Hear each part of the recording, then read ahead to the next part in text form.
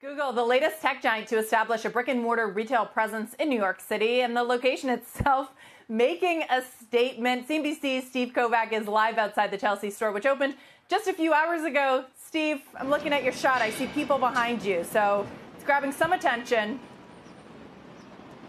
Yeah, some people, not necessarily a line. I was told by one of the employees here that there was a Google superfan right out front at like 6 in the morning, 4 hours before they open.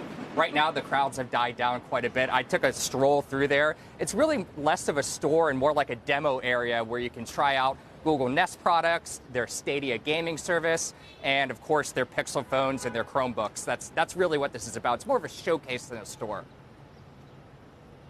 Steve, I think about that iconic image of people waiting in line outside Apple stores.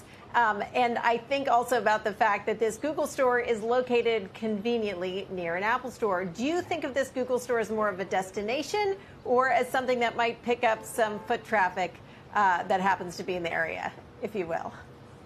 Well, yeah, I'm actually, you can't see it right now, but I'm literally looking at the Apple store across the street. So this does make a statement. Google's headquarters is right upstairs, too. So it is a convenient location for them. They already own the space and they're able to plop it in there.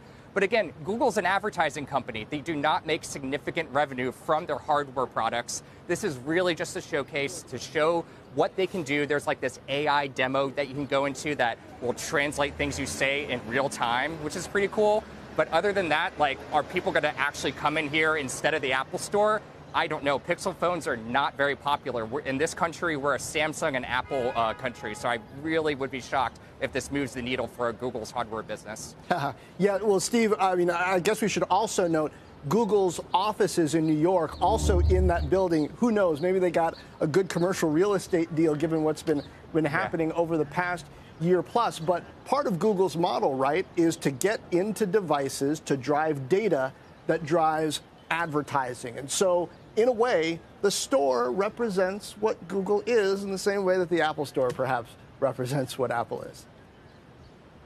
Yeah, that's exactly right. It's all about getting a foothold. Android is the largest operating system by a mile, way bigger than iOS, of course. And that is, again, all a data play, all an advertising play. We saw this yesterday with the Facebook announcement that they're going to put ads in their virtual reality Oculus headsets. So the hardware might be kind of cheap and not very appealing. But again, it's just a new avenue to open up more ad inventory for them. That's their core business.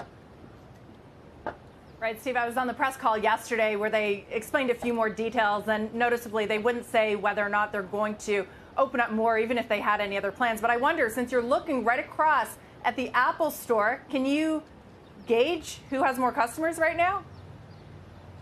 It's a little hard to see. Google has these giant balloons hanging all up and down the avenue, so it's a little tough to see. I didn't walk by the Apple store. But I come down here a lot, and it's usually pretty crowded down there. This is a high-end shopping area, a lot of clubs and nightclubs out in the meatpacking Chelsea district. So this is where a lot of money people come to shop. So it's not surprising there's an Apple store here and that Google would want to get a piece of that pie.